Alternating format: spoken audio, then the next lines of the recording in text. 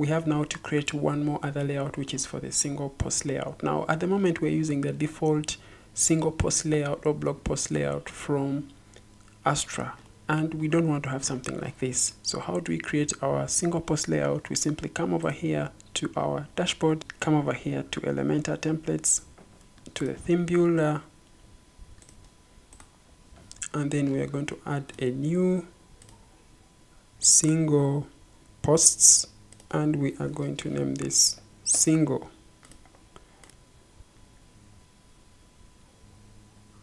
And right here I'll not use any template from Elementor.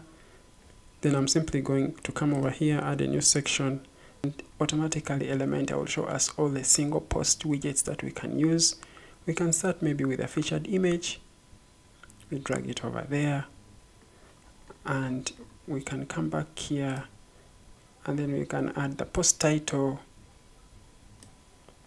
and then we can also add post content, and then down below here we can add the post navigation in case someone is done with this post.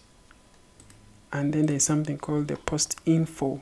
The post info can be added just here at the top. The author, the date of publishing, the time. We may remove here the time option and the comments that are available on that post. And of course you can make tweaks and changes to the styling of any of this section. For example, the icon, we can change the color to this, and the text we can also change the typography to the one we want. Maybe this is Lato. The post title can also be changed to what we want.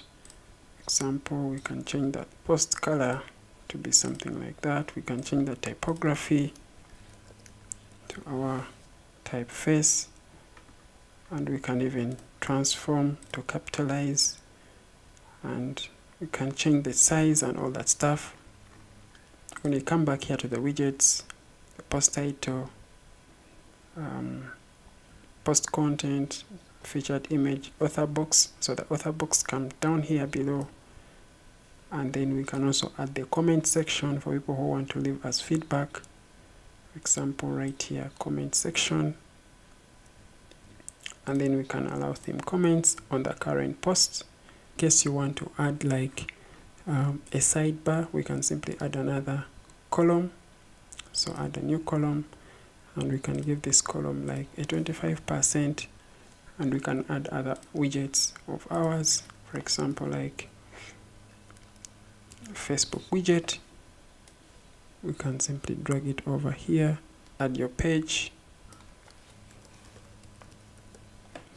In case you want to use another widget that you use somewhere else, you can simply come over here, and then we can pick up a widget that we had used on our home page by coming to pages, all pages, open our home page with Elementor, just exactly to this section here, and we can copy this column and come over here to this other column that we had just created, and we can paste a column. Now that means we'll have 3 columns, and then we'll have to delete the column that we no longer need, which is this column, and we can give this column a width that we want it to take over on the whole section. Someone can read our posts, and they can even comment and all that stuff.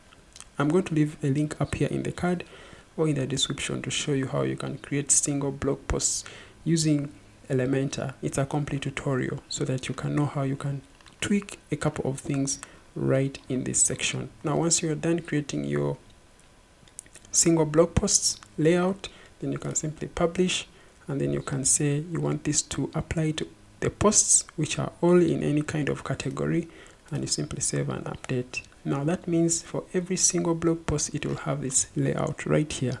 Now let's go to the live website, and then I come to the blog posts, and now when I click on this blog post over here, you realize that now as the layout that we just created, it has a featured image, and we have a sidebar right over here and the heading, and people can read that blog post up to down here, and they can also comment, and they can even go and read a previous story, because we added a widget that helps you to add option for people to navigate through the different posts that you have on your website. So that's basically what it does over here.